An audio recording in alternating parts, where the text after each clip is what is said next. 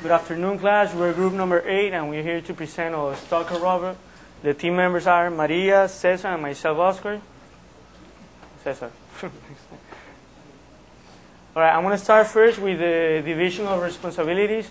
As you can see, we divided our tasks in 3 main fields. We have the robot programming, the PowerPoint presentation, and the robot assembly.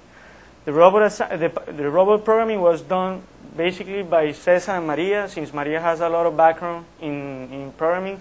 The PowerPoint presentation and the robot design were done by the 3 of us. Now the problem statement. When we first thought about this project, we came out with 3 main problems. First, we had to do the robot to differentiate and to follow a closer object, and that it doesn't follow the object that is not desired. Also, at the same time it's following that object, it has to be able to avoid other obstacles, and also it has to stop to check where the other object is going and to regulate the speed at which it's going to move. Our motivation for this project was, first of all the material that we learned in robotics and also in mechatronics. And I don't know if you guys know, this project is like the backbone of one senior project that is now being done. And also it could work as a spy robot, and as I said before, is the backbone of their senior presentation. Now, Maria. Okay. I'm going to talk about the conceptual design. At the beginning, we start with a very big robot. It was like 4 times this one, but it didn't work because it was too much area to cover for just 2 sensors and 1 ultrasonic sensor. So we decided to reduce the size so it can work better. We also thought on using a nylon sensor activation system. The idea was to put like a nylon cord and put a very sensitive touch sensors. So when the cord moves, then the sensor will be activated.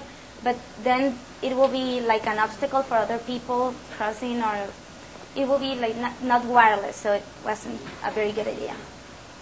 So we decided to go with this project. The main parts, or the more important parts, are the motor, which is just here. The wheels to move, because we are using 1 motor to move 2 wheels. So we use the wheels so that with just 1 motor, we can have like control of the 2 wheels on each side. Then we have the servo to control the movement of the ultrasonic sensor and the ultrasonic sensor. As a whole, we have the battery, the multi-purpose wheel, so it can move in 2 directions, the touch sensors, the bearings, the chassis. That's like the whole design. We did SolidWorks assembling, but it just got erased from the computer lab, so we only could have this picture. There was like the bottom one to explain better the thing about the servos and all the motor and the wheels. Now Cesar will talk about the cost analysis and Okay, now this is pretty much what we spent in our robot, the cost of each part. I'm not going to go through all of them, but the main ones are the microcontroller, the batteries, the set of wheels, and right there the sensors, and the ultrasonic sensor. Now the construction. It's based in 3 main parts: the bottom part, the middle part, and the top one. Inside the frame is the first one, where it got the 2 motors and the set of gears that control the wheels. Then the outside frame, which is this one right here, that get the wheels, 2 set of wheels, 2 types of wheels, and the touch sensors to avoid obstacles. Then the first floor, which is this one right here, that gets the microcontroller and the battery at the back, and the second floor that gets this servo and that controls the ultrasonic sensor also. Then this is how the program works. First, this is another type of robot. This is a BEX, and use the basic C. It's called the programmer. So we got familiar to it. It's not hard to use.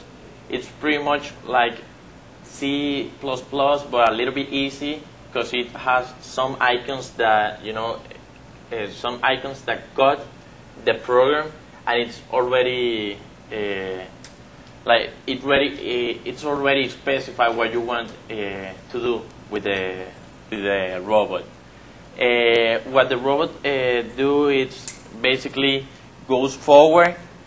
Then this servo right here is going to move 180 degrees.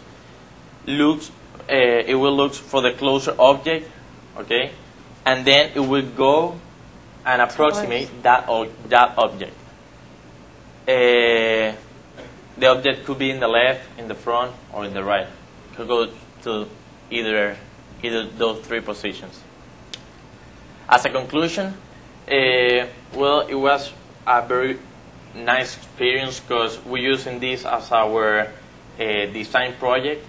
So as a prototype, we take advantage of knowing how to use the ultrasonic sensor. We are now testing how to work with two ultrasonic sensors, one that sends the signal and the other one that receives the signals to identify objects. So at the time we try, to follow a specific object, it won't lose the path. And we apply the robotics knowledge, the mechatronics knowledge, which are the classes that we're taking this semester. And it was pretty fun. Also, finally, we take advantage of this robot, and we're going to see in the next video what this robot is going to come with. That's an idea of how can we apply really. This is what the main idea is going to be.